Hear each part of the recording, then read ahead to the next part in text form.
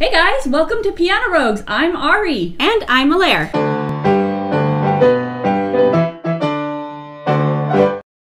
Today, you might have an idea of what we're talking about. Yep. Ta-da! We're going to talk about my ocarinas today. Okay, what's an ocarina? An ocarina is a hollow woodwind instrument, basically a glorified whistle, or an extremely expensive piece of pottery.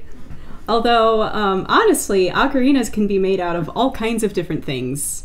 There are people I've seen in other videos on YouTube who have even made them out of carrots. I was going to say, can they be out of wood? Yes, they can be out of wood, they can be out of carrot, they can be out of pumpkin. So basically, anything that you can hollow out and carve holes into can become an ocarina. In some cultures, they've been used for ceremonial things. These days, people just play them for recreation. There's also a very famous video game which features an ocarina.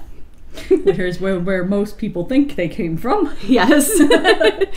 And in fact, I didn't even know that ocarinas were a real instrument until I saw that I could buy a replica from the video game online. And I was like, wait, what? These are real? So I looked into it more. And I found out that you can get really, really fancy ocarinas. So this is kind of the style. Right. This one is a very similar shape to the one from the video game. This is called a sweet potato ocarina because of its shape.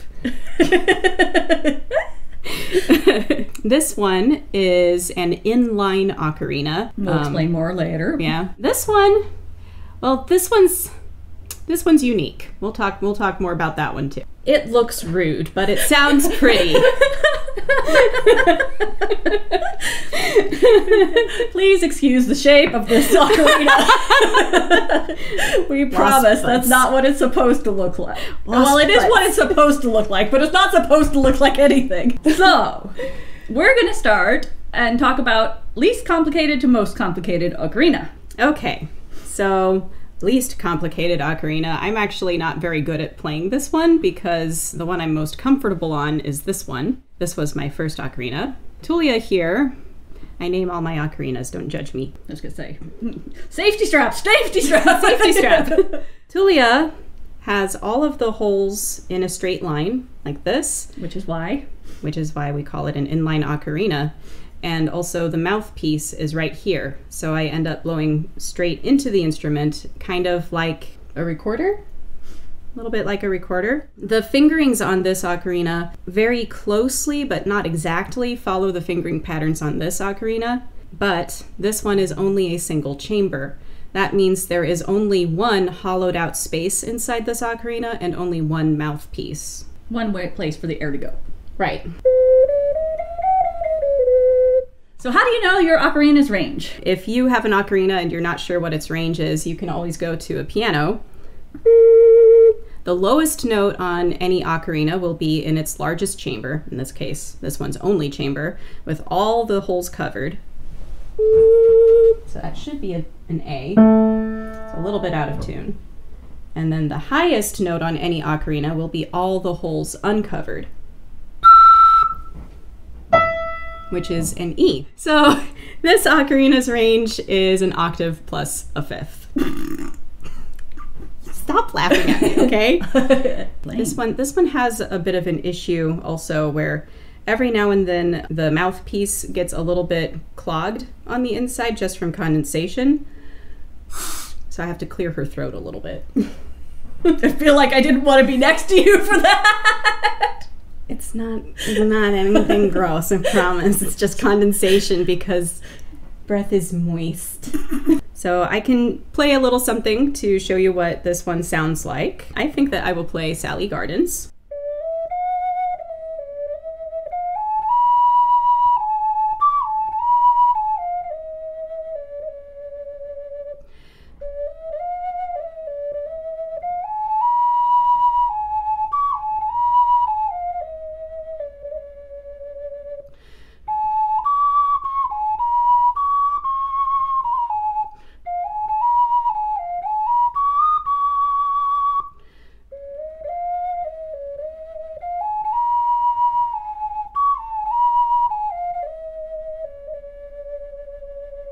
Tulia has a softer, more breathy sound, I think, than Aoife, and is a little bit more mellow for indoors.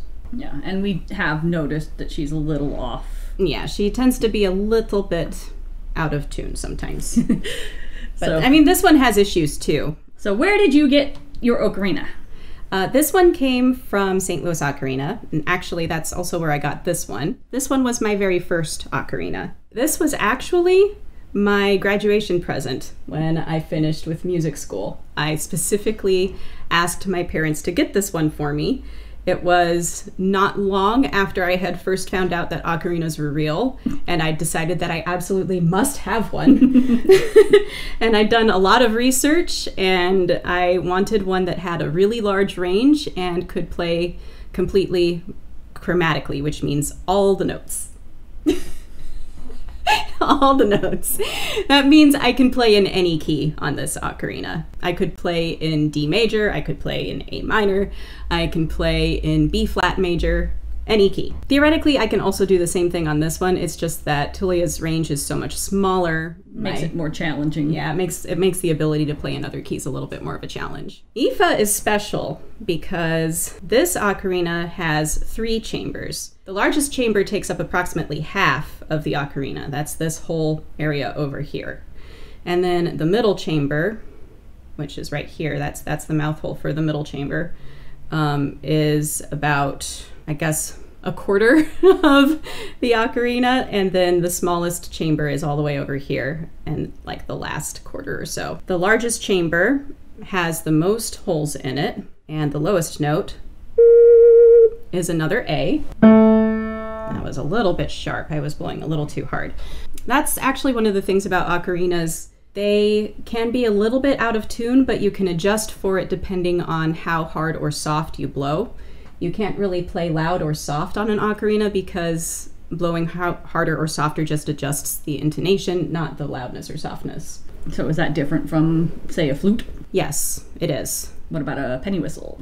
Yeah, penny whistles, you can actually adjust intonation because they have, or at least some of them have, a mouthpiece that sticks onto a metal rod, and you can pull that up or down a little bit to make it higher or lower, which fixes intonation. Flutes, you can do the same thing with the headpiece. You can pull it in and out a little bit to adjust intonation. Also, you can roll the headpiece in and out a little bit to adjust intonation on a flute. These, there's nothing. It's just all one piece, and so the only thing you've got is your breath. That's all you can do to change it. Aoife has an issue in her middle chamber where the F sharp is just a little bit too sharp. So it's just a little bit too close to the G. And so to adjust for that, every time I have to play an F sharp on this ocarina, I have to try to remember to blow just a little bit softer than I do on the other notes so that it sounds like it's more in tune. It's a little tricky. So is an ocarina a good starter instrument for someone?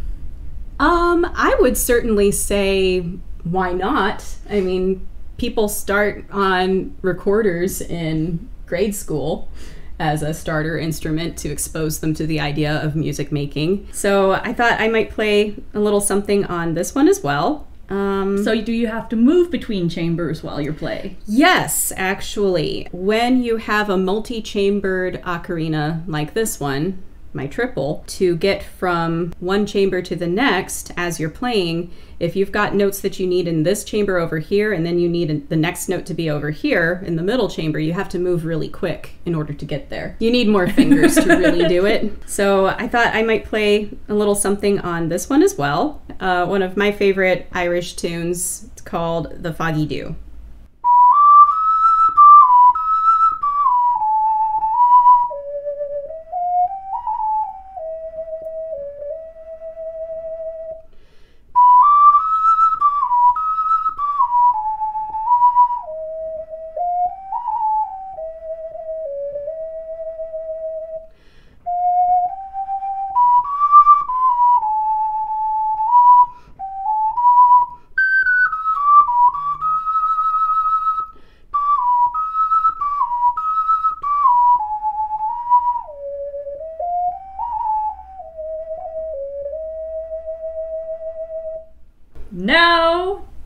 for this one? Okay, because of the way the fingers are arranged on this one, there would be a very limited number of notes that I might possibly be able to play with both chambers at once.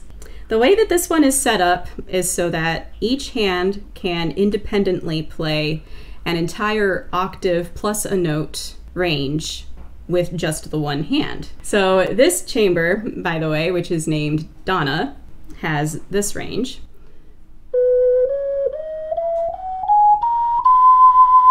And you can hear how much lower it is than this chamber, Bella. It is because of the difference in their sizes that like, this one sounds so much lower and this one sounds so much higher. The bigger the chamber, the lower the tone that's going to be produced. If I wanted to, I could have a 2-octave range.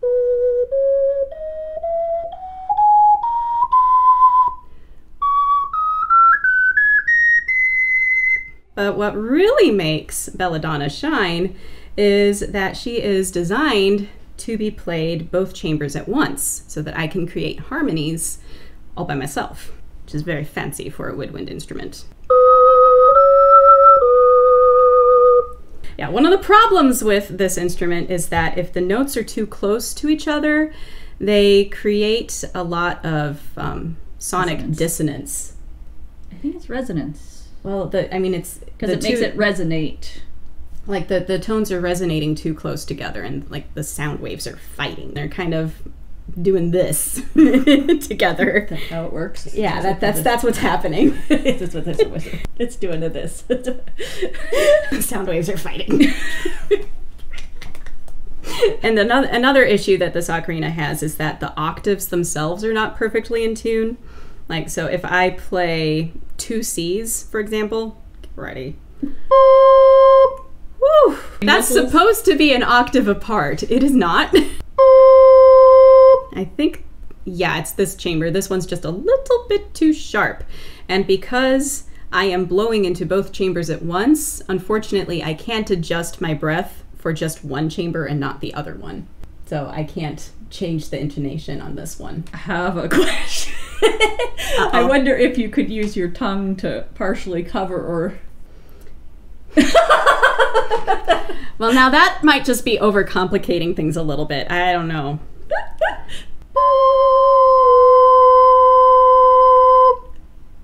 Okay, what do you know? It actually kind of worked, but I still think that might be overcomplicating things just a little.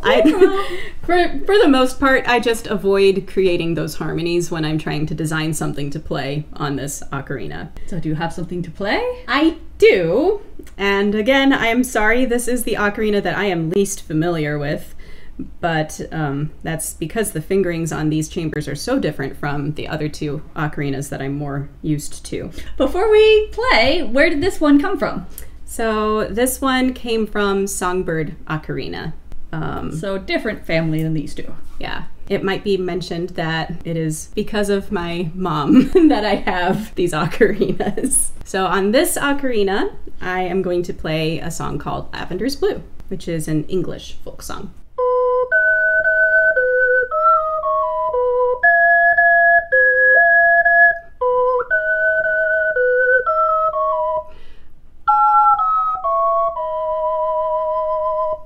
Had to stop for just a moment and think about, wait a minute, which note am I going to play on which chamber?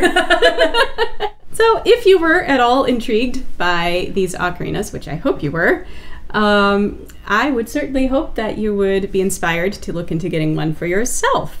They are very fun to play. They come in all different shapes and sizes, many more. That too, and colors, many more than you see here. Not only that, but they come in various materials too. These are extremely expensive pieces of pottery, but you can also get them in plastic if you want something that's a lot more durable and just for learning the basics on. So we are going to be using the ocarinas a lot more in the channel now. In Twitch, we're going to be practicing and playing more. Mm-hmm. And then also we're going to have more episodes which feature ocarina. So please like and subscribe to our YouTube. Thanks for letting us steal your screens for a while. Stay rogue.